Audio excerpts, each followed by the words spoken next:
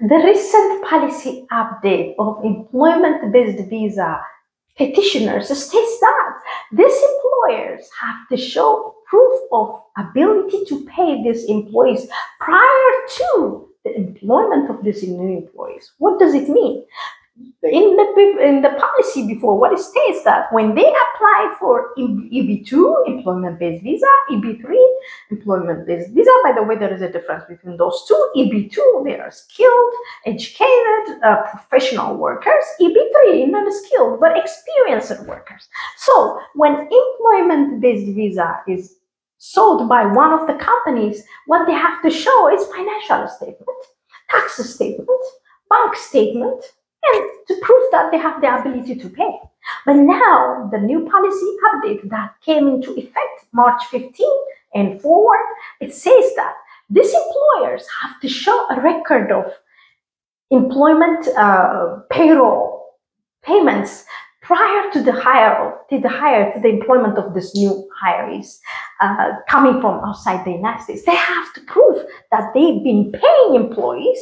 They have to prove that they have the capacity to add more employees, especially those who hired 100 and more employees in their companies. So these are big companies, So what they say, they have to show a proof of employment, payroll records to prove that they can pay. Also, USCIS also stated that they might request additional documents. It could be more financial documents, more records from financial CFO, chief financial officer, and other associated documents. But for now, the requested documents on top of the previous ones are first tax statement, bank record,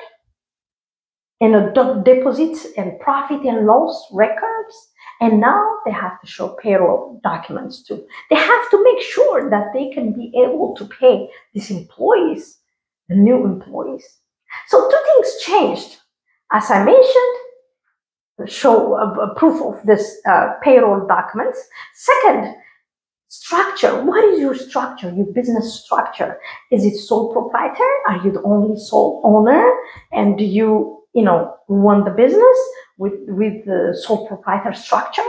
Or are you LLC? The company is LLC, limited liability company. Is it partnership? Is it incorporated? All that they want to know to make a decision.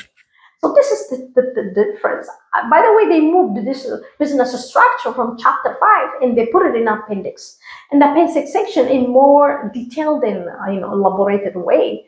So USCIS is able to make a decision. For those, what is the meaning of this policy update, which came into effect March 15, 2023? What is the purpose? For us coming from outside the country into the United States with any kind of employment-based visa, we should be assured that this company will pay us because they have shown enough document that they will be able to pay us. And for the company, it's good because they can pay our new employees and they can hire more. The more documents, the more financial statements they show, the more they can hire. This is what the USCIS new policy says. I hope it helps. Thank you.